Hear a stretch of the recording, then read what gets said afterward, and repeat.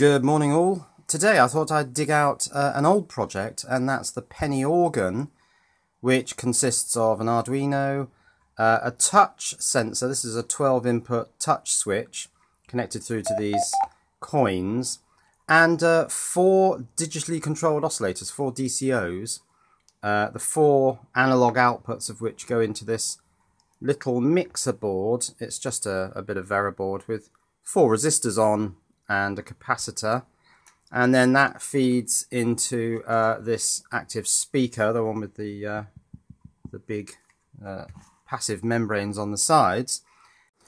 So as it stands, not only can you play simple scales, but you can also play chords, or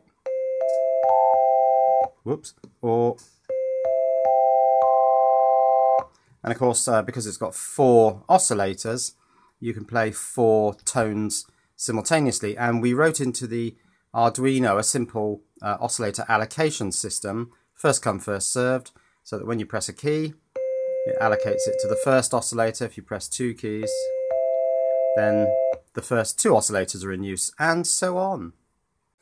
Now, if you're thinking that this would make a good module for a modular synthesizer, then yes, I agree.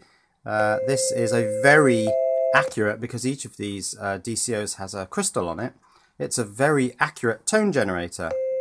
Currently these are set to sine wave, although you can set them to triangle wave as well. The only thing this doesn't have, it doesn't have any form of envelope shaping, so the notes come in hard and they disappear hard. There's no gentle rise and gentle fall. The other thing you get, of course, is a click, both on the start of the tone and at the end, and that's because these oscillators produce this sine wave. I suppose I should do it this way really, but they don't really care where the sine wave ends. They don't wait until the sine wave reaches the 0 crossing point, the midpoint, so that next time you play it you don't get a click. They just stop and leave the analog level at whatever it last was. So yeah, it's a bit clicky. But that doesn't matter if I'm going to feed this in to another device which does have envelope shaping, and well, the vocoder does exactly that.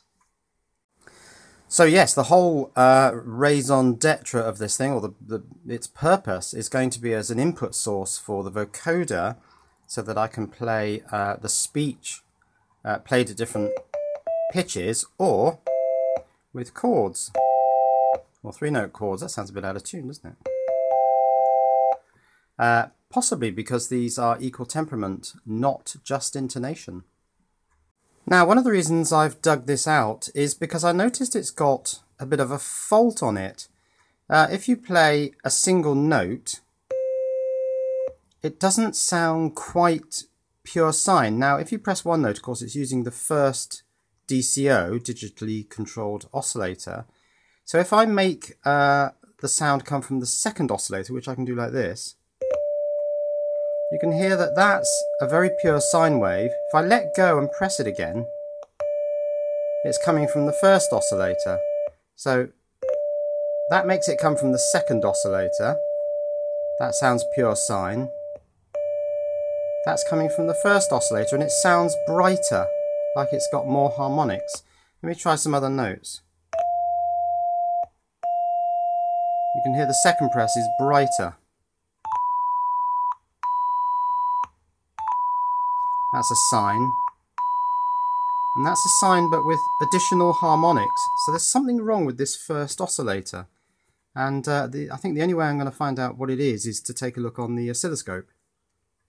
Right, I've got the oscilloscope hooked up really just directly across the connections that are going to the active speaker. And there's masses of noise on here, high frequency noise, I think, because if I turn the time base up, I can't start seeing really what this noise is until I'm right up at the nanosecond region. So there's masses of high frequency noise there. If I play a tone, yes, I can get a sine wave. It's difficult to trigger because there's so much noise on the signal that I'm getting multiple ups and downs, and it's triggering twice per wave. So that's not really telling me why the difference between, let's try the sine and its noisy cousin. I'm not really seeing the difference on the scope because there's just so much noise on there. I was just wondering whether it would be possible to hear the background noise, so I'll put the speaker right next to the microphone on my camera, my phone. Not sure if that's coming through, but that's the background level of noise coming from this active speaker. Right, so what I've done now is I've isolated the first oscillator and I'm looking on the scope only at ground and signal coming out of there.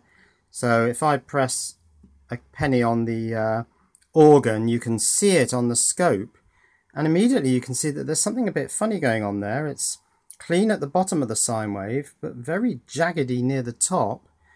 Subsequent presses, of course, trigger the other oscillators, and they're still fed through the speaker.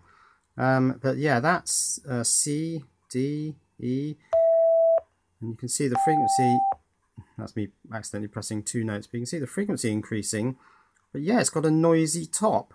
So what I need to do now is move this wire onto the second oscillator and see what that looks like. Right, so this is now looking at the second oscillator. I've put the first oscillator back into the audio mixer, so you can hear the first oscillator, and the second one you'll see.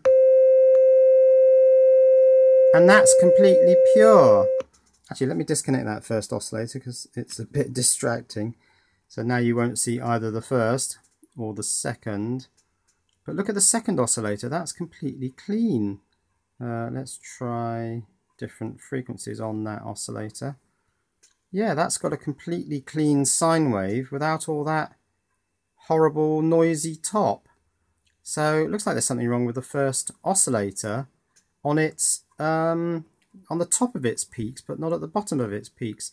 I also notice when I let go of the oscillator, notice the positions it stops. Here it stopped near the top. There it stopped sort of near the bottom-ish.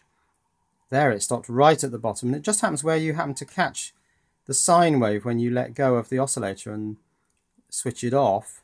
Where it leaves the analog level. That's near the bottom, that's near the bottom, and that's right up at the top. So that explains why those clicks appear when you, let me press 3 notes now to make that happen. Those clicks appear when you press and let go of a key. So back on the first tone generator, the oscillator again.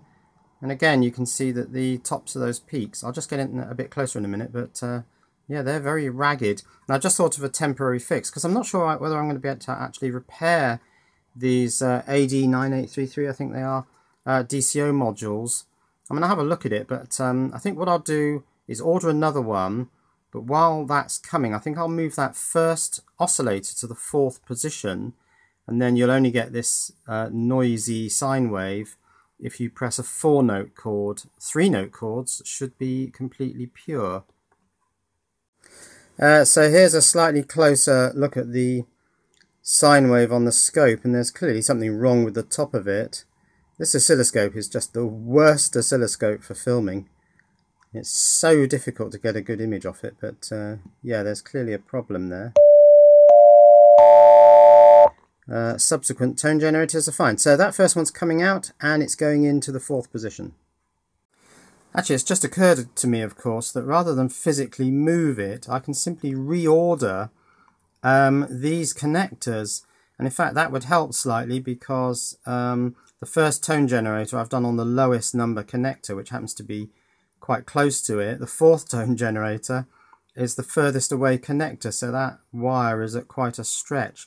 So if I just reorder these 4 select lines, these are in effect the chip enable lines for the 4 oscillators, and these 2 signals are just clock and data for, I think it's very similar to SPI, it's just a serial data.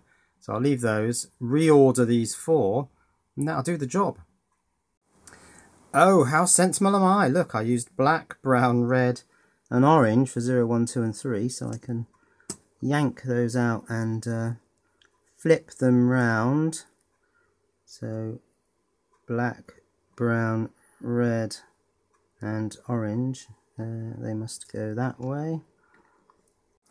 And yeah, that's done it, because the first, second, and third notes are all now clear, pure sine waves.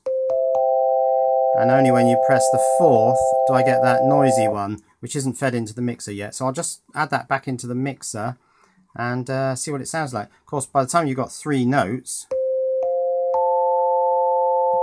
the fourth note is going to be barely audible above the racket from the first 3. So that should act as a temporary fudge fix. So yeah, I think that's just good enough for the time being. You can still hear it if I play a 3-note chord.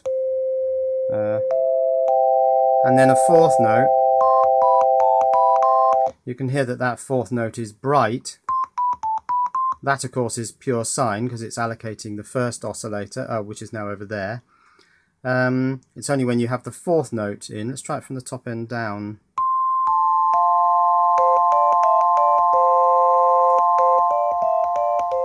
So these are the noisy ones. Yeah, I think that'll do for the time being. I can play 3-note chords without the problem. That'll do, I think. So moving on from this point, I've only got 8 notes here, so I haven't got all 12 semitones in an octave.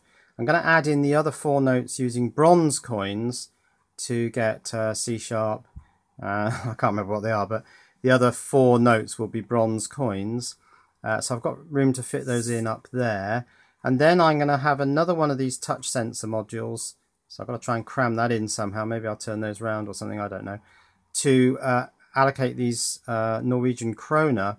And they're going to be for major, minor, 7th and other chord variations. So that you can just press a note and it will play a complete 4-note chord. And then you can major it, minor it. Actually, maybe major will be the default. Press that and it will minor it. That will 7th it. That will 9th it. And whatever the other options are. So that's where I'm going to take these next. I need to find some bronze coloured coins that have holes in them. I think I've got some. So that's the penny organ with its 4 oscillators, so that you can produce 2-note chords or even 3-note chords if you can get your fingers on the right keys. So yes, this is going to be very much an input for the vocoder, so these 2 projects will work side by side. Cheerio.